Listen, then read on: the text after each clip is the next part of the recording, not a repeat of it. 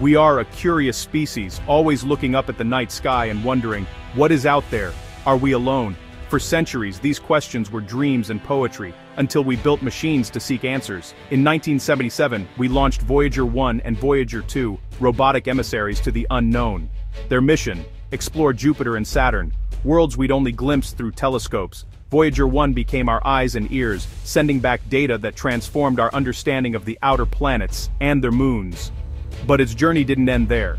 After its planetary encounters, Voyager 1 was set on a path to leave the solar system, traveling endlessly toward the stars. On board, it carries the Golden Record, a time capsule of Earth's sounds and images, a greeting to any distant civilization. Voyager 1 is both a scientific instrument and a cultural artifact, a probe and a poem. It represents our curiosity and our hope. It is a message in a bottle cast into the cosmic ocean. We don't know if it will ever be found or understood, but sending it says something profound about us.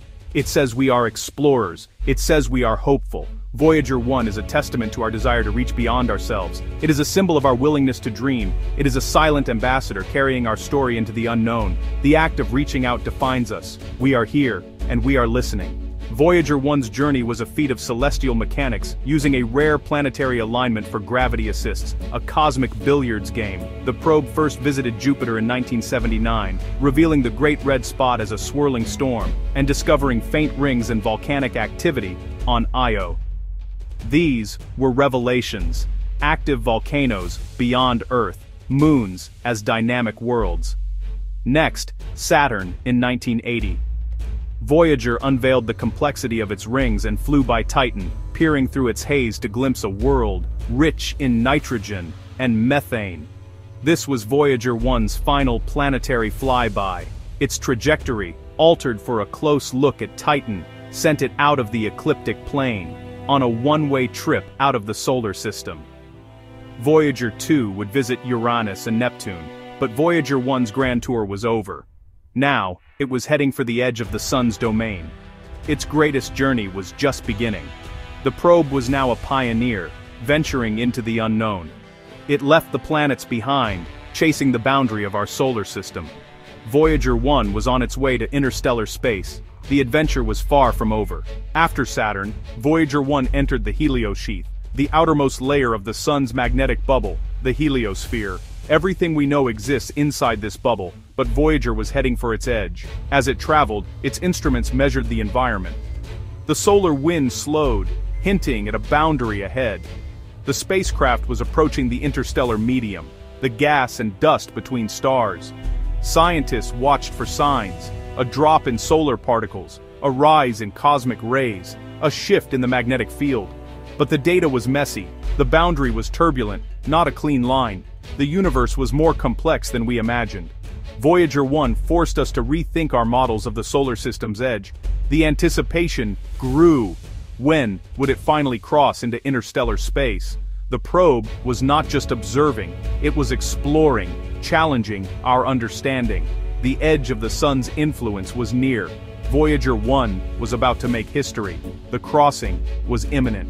The moment came quietly. In 2013, scientists found Voyager 1 had entered a much denser plasma in late 2012, a clear sign it had crossed the heliopause. On August 25, 2012, Voyager 1 became the first human-made object to enter interstellar space. It was a monumental achievement, a silent triumph, billions of miles from home.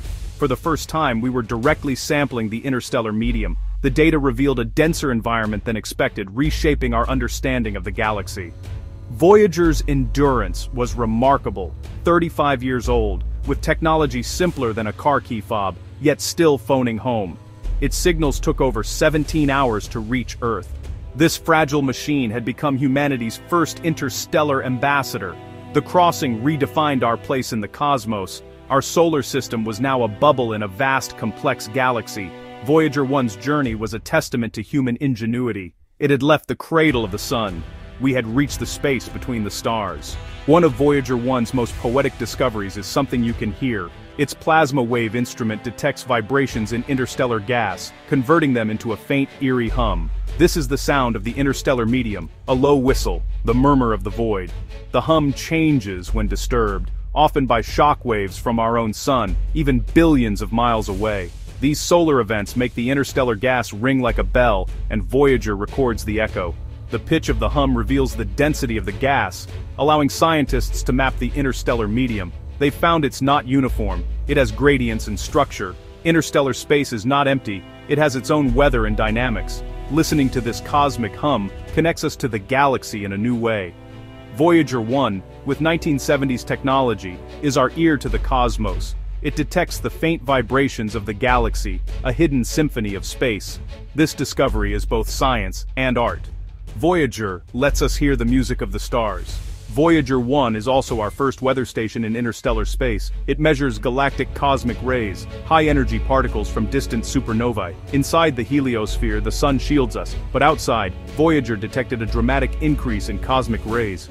This data is crucial for future explorers, revealing the true radiation environment beyond the sun's protection. Voyager also measured the interstellar magnetic field, expecting a dramatic shift, but found it largely unchanged.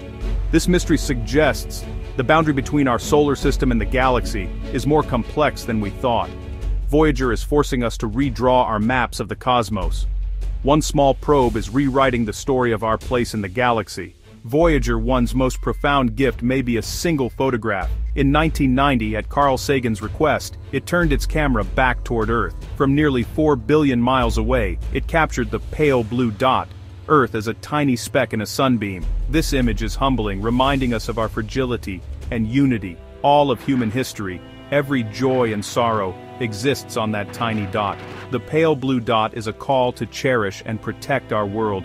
Borders vanish, conflicts seem petty. Voyager's journey continues, but its cameras are off. No more images, only data. It is a silent witness, carrying our curiosity into the void.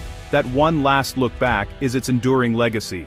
Voyager 1's legacy is monumental. It revolutionized our understanding of the outer planets and gave us our first direct measurements of interstellar space. The golden record and pale blue dot have become symbols of our hope and curiosity. The golden record carries greetings music and the sounds of Earth, a portrait of humanity, launched with hope. Voyager's journey inspires long-term thinking and perseverance.